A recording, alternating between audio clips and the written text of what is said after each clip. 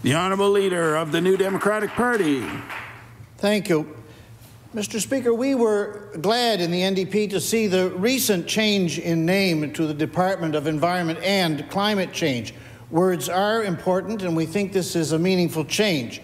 But in order for words to have force, they have to stand on a real foundation.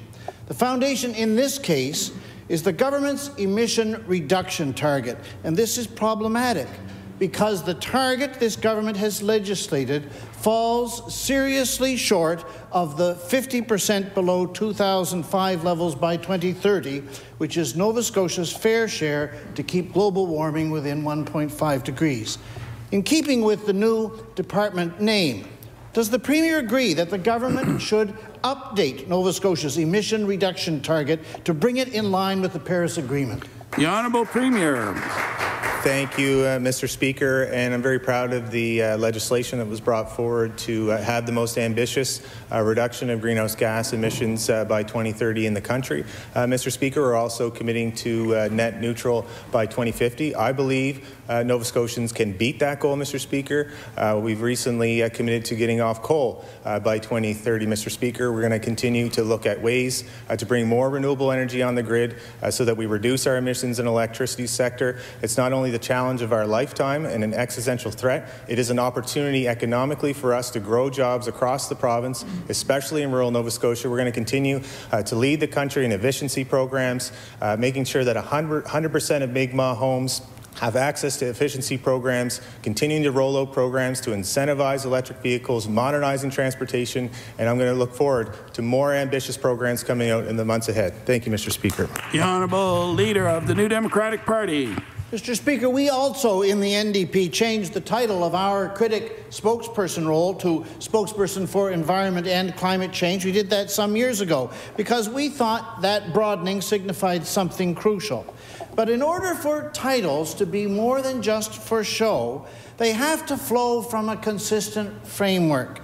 And it's difficult to see much consistency when this Premier has indicated his support for the Goldboro LNG project. A project would, as one expert put it, blow a hole through Nova Scotia's emissions ceiling.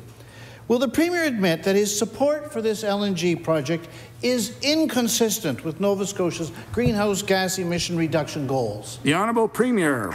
Thank you, Mr. Speaker. And we on this side of the House believe that we can grow an economy and protect the environment at the same time, Mr. Speaker.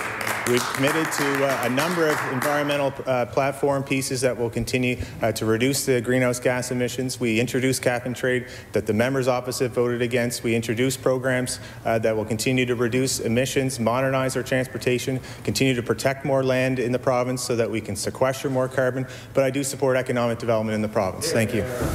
The Honourable Leader of the New Democratic Party on his final supplementary. Mr. Speaker, words are important, names are important, titles are important, but they only achieve their importance when they are accompanied by real seriousness of purpose.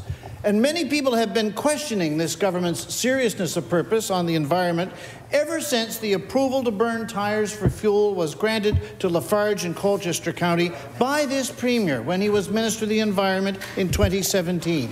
Does the Premier understand why his government's environmental credibility is diminished by the fact that Lafarge Cement continues to burn tires for fuel to this day with this government's approval?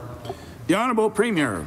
Thank you, Mr. Speaker. And the Dalhousie University lab team came forward with that project to show a 30% reduction in carbon, reduction in nitrous oxide. I'm going to continue to look at evidence from academia when they bring forward issues like that. The facts are there. We're not going to make decisions based on politics and what's in the news cycle day to day. We're going to continue to look at ways that we can grow jobs in the province.